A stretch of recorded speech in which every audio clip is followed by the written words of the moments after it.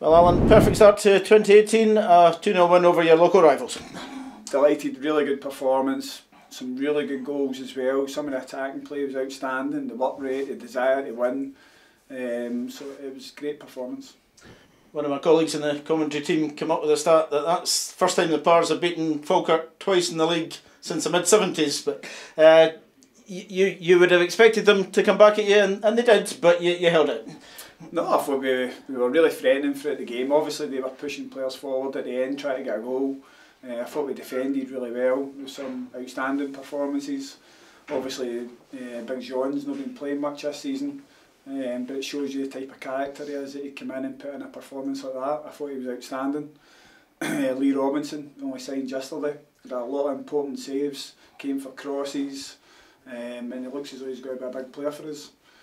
But throughout the whole team, I thought there was a lot of good performances. Up front, Declan McManus and Nicky Clark thought caused them all sorts of problems, and obviously it was good to score a couple of really well worked goals. Obviously the signing of Lee Robinson's an important one because of the injury to Sean Murdoch. Any hesitation about bringing him straight in, or you had confidence he could do the job? He was in training yesterday and he's always in really good condition. I obviously had him at Queen of South before and he was probably the fittest player there. That's just the type of character he is.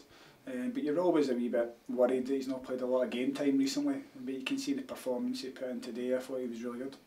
As you say, a change in the back four in front as well, but Big John did his job, and does that give you a selection problem for next week? Definitely. I thought the whole team played really well today. They worked incredibly hard for each other, passed the ball, created chances, and obviously the couple of goals we scored were really well worked as well.